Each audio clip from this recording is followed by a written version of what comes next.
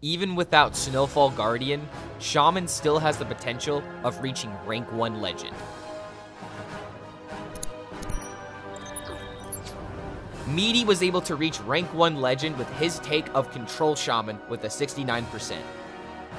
Nice. But he posted these stats on the first day of the patch, and I think it's absolutely impossible for someone to play over 100 games during the first patch. And I know for a fact that Meaty was playing this deck before the patch even started, because he thought that Shaman was a tier 1 deck even before Dawn Grasp and Guff got nerfed. But needless to say, Meaty is still killing it with this deck and this new meta, and I think Shaman is only in a better position now that these hero cards have been nerfed. But the reason why this is important to note is because Shaman is able to stick a board very easily now.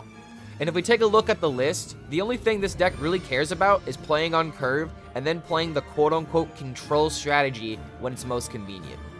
However, as simple as some curves may be, the real challenge of this deck is being able to pull out a win when you have absolutely nothing working for you in the early game. And this is when the quote-unquote Control Shaman elements can really shine. Because you're not fighting for tempo anymore, you're fighting for survival. So instead of using cards like Primordial Wave, Crud Caretaker, and Command of Neptulon in order to tempo out a board and get yourself ahead, you want to use these cards in order to pull yourself from behind. Primordial Wave is a great example of this concept because there are going to be a lot of times where you're thinking, why not just evolve the board that I already have? My opponent has 2 threats right now and I would like to get rid of them, so why not just upgrade my board while getting rid of some of their minions? Well, Primordial Wave can be useful as a literal win con depending on your matchups. And if you're against a deck like, say, Imp Warlock, you can actually have ways of just auto-winning games by denying the demons or any of the imps. But the real challenge of this deck is knowing when to throw out your minions or when to play the control style. And if you can tiptoe along that line, then you will do very well with this deck. I have already covered Control Shaman in a previous video, but just in case we have any new viewers that haven't been here before, go ahead and like this video and subscribe to the YouTube channel to be notified about any other future content. And as a thanks for doing that, let's go ahead and take a look at the general win cons of this deck. Because if you can't stick a board, there are other ways that you can win. It's just very difficult in order to set up some of these win conditions. The first win condition is extremely obvious. Sire Denathrius. I don't think I need to tell you how exactly to set up Sire Denathrius or the potential that this card has. The best way to get the most amount of damage out of this legendary is obviously to play Sire Denathrius and then have your Bolner Macaw combos ready to go. Because as early as turn 10, if you have the coin, and somehow you've set up this win condition to where it's going to deal enough damage, then you can get 3 Sire Denathrius triggers immediately if you have the best possible setup. However, let's be realistic. This win condition is not going to be how you win games. At best, you may be able to save Bolner and Macaw, or you might be able to save Bran with Macaw, but you really don't want to try and shoot for these strategies because it's more important for you to fight for tempo and get chip damage in while you can versus building up this gigantic combo that we all know can get Theotard. The second win condition of this deck is scamming the opponent, and there's several different ways of being able to do this. The first example that most people think of is the Goldshire Null Evolve mechanic. And for those of you that don't know, there's a possibility of summoning the Null on turn 2 and evolving it so that way you get a meaningful 10-drop. But this is the most obvious scam for people that have played this deck before. Other ways of being able to scam your opponent are through cards like Mutanus and Theotard, Primordial Wave, as well as potential School Teacher high rolls. The reason why I list these cards under the scam win condition is because every single one of these cards add a different element to be able to put your opponent at a massive disadvantage. Obviously, Theotard and Mutanus have the possibility of stealing a key card from your opponent, but as I was discussing earlier, cards like Primordial Wave, if you save them for the right time, can literally turn the tides of the game in your favor. And the reason why I include School Teacher in this list is because of the combinations of Bran and Bolner that School Teacher and Nogglings can just abuse. And this is another reason why I don't believe that Bran should ever be nerfed, because if we make this card 4 mana, it just absolutely kills these kind of possibilities. And this is another reason why 2 mana Bolner is absolutely hilarious with School Teacher. One of the last win conditions available to you are your big minions as well as Brakan. And the reason why I'm putting Brakan here with the big minions is just simply due to the fact that he has a high mana cost. And the reason why these cards win is simply due to how big they can get, or how much value this deck can eventually snowball into. I've played against this deck several times, and there have been a decent amount of games where Glug was just simply too much and smacked me for a lot of damage. Each of these big minions really give us a way of being able to close games, especially after we've spent most of the game fighting for tempo with our earlier curved cards. Because of cards like Glug and Insatiable Devourer, not only are you able to remove your opponent's cards, but you're able to develop tempo that's meaningful to yourself. And just like that, this deck has a thumbs up approval from Jay Alexander. But these big minions are not to be underestimated, especially Glug. I still see people talking about this card in such a negative way when I keep losing to this card over and over again. Never underestimate how a big swing like Glug or Insatiable Devourer can just automatically win games, especially in games against Druid where their ramping has been significantly nerfed. And that's another reason why this deck is performing so well. Its main weaknesses were nerfed, and now the metagame is evolving to where Shaman is favored into most of the archetypes uprising. Control Shaman is very dominant against the Rogue and Priest metagame. And currently, in my experience, these are the two most popular classes outside of Shaman and Demon Hunter. The Relic Demon Hunter matchup is slightly unfavored, but the Ramp Druid matchup is a lot more even than what it used to be. So the nerfs to Druid really did help out Control Shaman. And same thing with Spooky Mage. Spooky Mage is now even more of a favorable matchup. Before, it was pretty even between the two classes. Maybe Big Spell Mage was a little bit more favored in Control Shaman due to the scam elements of the deck. But now Shaman is able to add Mage to its list of victims. So if you're able to find a lot of Priests, Rogues, and Mages, this might be the deck that you want to play. And it turns out this deck is also very good against the Hunter archetype due to the fact that you have a lot of ways of being able to stop them dead in their tracks, either by freezing them in the face or by destroying their tempo. But the most important note to make is that Control Shaman doesn't have a matchup below 40%. Granted, this is data around the top 1000 legend ranks, so there are players that are playing very effectively. But not only is Control Shaman effective at the top ranks, my friend was able to go 19-7 with this deck in the gold ranks to get him to platinum. So not only is this a deck that performs extremely well at the top legend ranks, this is a very effective deck that you can take to your own legend climb if you really wanted to. And speaking of legend climbs, this seems like a perfect time to talk about the Mulligan. According to Meaty, the best cards for you to keep are Schooling, Clownfish, Sleepbreaker, Bolner Heavenbeak, Wildpaw Caverns, as well as Muck Pools. And apparently it's only good to keep the Null on coin. And I was somebody that used to keep this card every time to try and hit the Evolve high roll. But the reason why you only want to keep the Null on coin is because not only do you have a better chance of being able to tempo the Null and to get the Evolve value, there's a better chance that Null isn't just a dead card in your hand.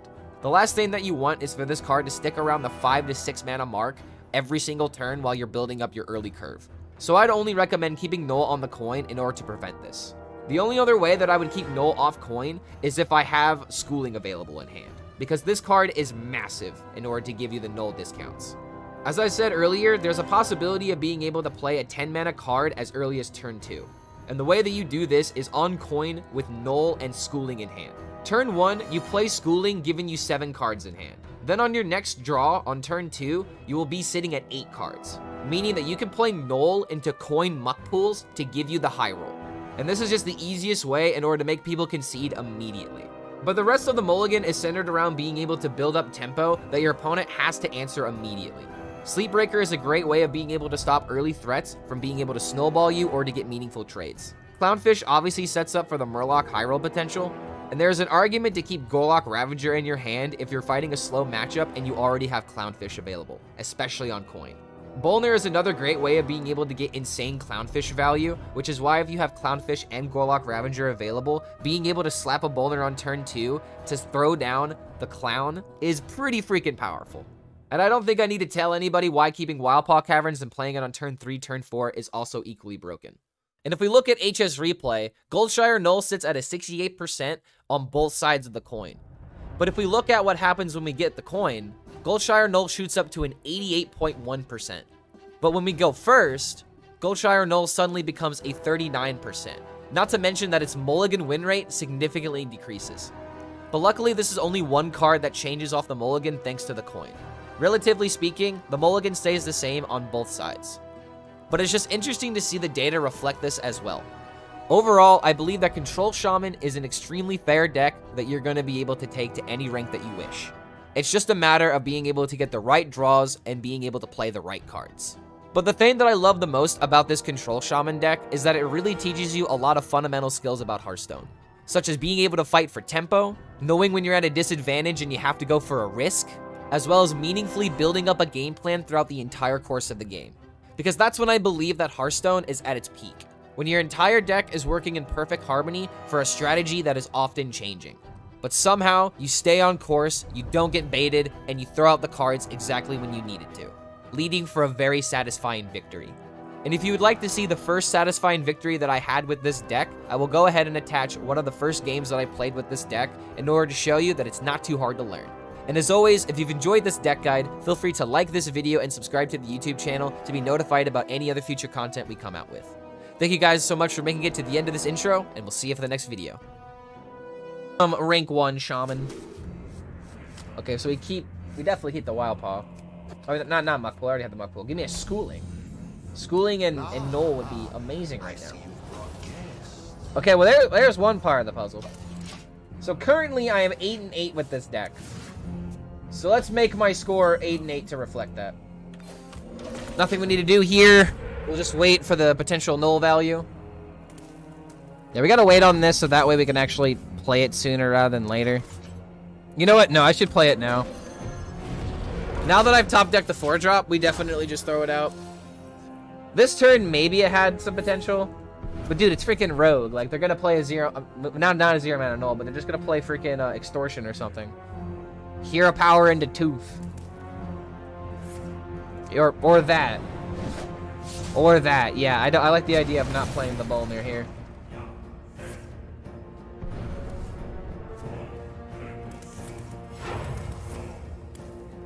That's a pretty large minion.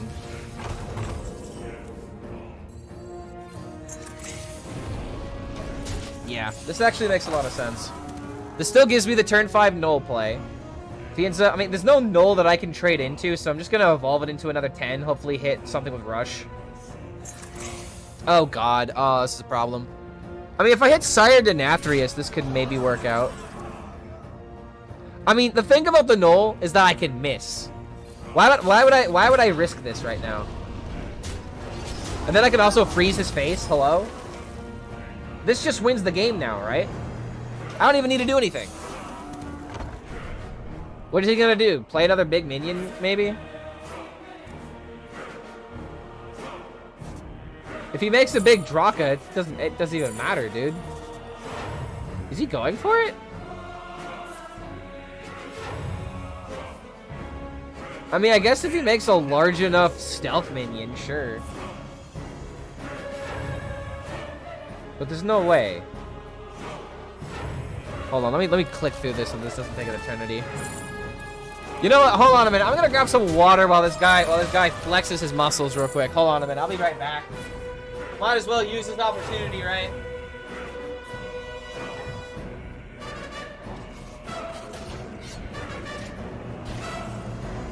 Oh, wait a minute. He stopped? And I can mill him? Let's go. I love the idea of being able to mill him here. He also gave me a coin. Give me, like, Denathrius or something. I mean, a 12-12 does get the job done. Is there really a reason for me to play this minion? I guess the better question is there a reason for me not to play it? It is just an additional 2 damage. And maybe I can find, like, a fire elemental or something for extra damage. Or I can just pick this for freeze. I mean, who knows, man? I feel like this deck is actually really good against Rogue. Literally because Wildpaw Cavern. Good thing I played it when I did. Yeah, nice job. I bet you wish you had a Battleground Battlemaster and somehow to also deal 10 damage for 0 mana. Oh, crap. That is actually a big deal. Dude, oh my god, that's actually a huge deal.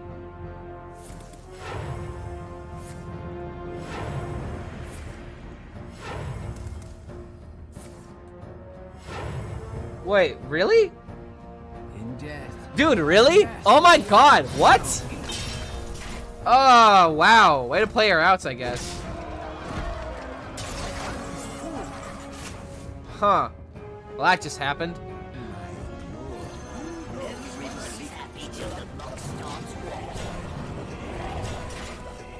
Boop, boop, boop. Hits me for 4. Do I really just have to hit freaking Burkan? But on turn 6, my opponents always have it, apparently. Dude, that's nuts. Oh, I thought we were winning. I thought we were winning. What happened? Who knows? Maybe I need a lesson with Meaty in order to figure out what the hell I did wrong here. At the same time, it doesn't look like he's really popping off that hard. Alright, you know, this is fine. He's probably gonna trade to the brand, right? No way you leave the brand alive. There's no way you leave the brand alive. Kill the brand. There is no way you leave the brand alive. Sir, please. Thank you. I would have lost my mind if I lost to that. Taking this trade really doesn't give that much value, I guess. But I mean, it stops damage, though. I have to stop damage. I can always just evolve this afterwards, and it's the same thing. So yeah, we do it this way. I need to hit a taunt, though. Hit a taunt.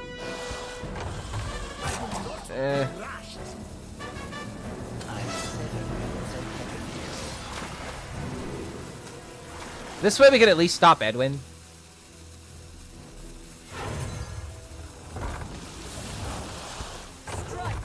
Oh, crap.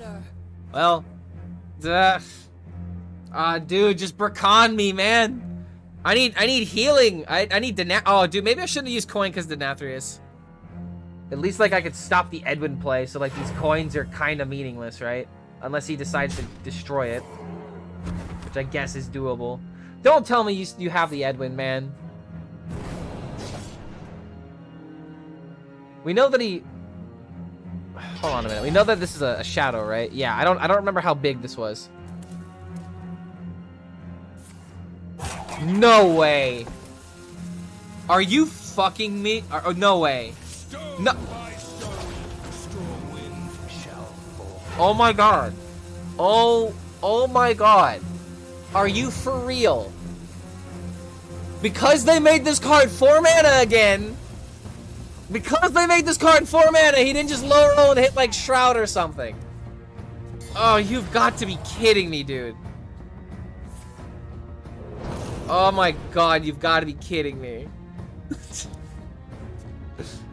I think this is fine, actually. Wait, hold on a minute. Is this fine? Is this actually fine? Wait a minute. I think I could pop off with this instead.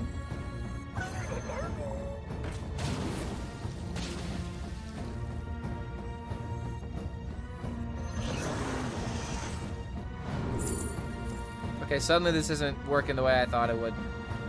Wait, this can give me healing, though. And I can play it for free. Frostbite's sharper than fang.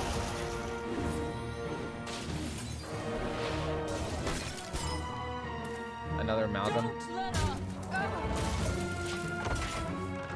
Oh wait, I'm fucking stupid. Why did I not? Oh my god. Why am? Okay, you wanna know what? He's gonna kill the Battleground Battlemaster anyway, unless he doesn't have lethal. Sketchy information. Jeez. He's finally low rolling. Let's go. Okay, he's still got Tooth and Wicked Stabs though. 3 mana Edwin was just so consistent, but at the same time, like, oh god, am I dead? Don't tell me I'm dead. Don't tell me I'm dead. No, don't do it to me. I'm alive.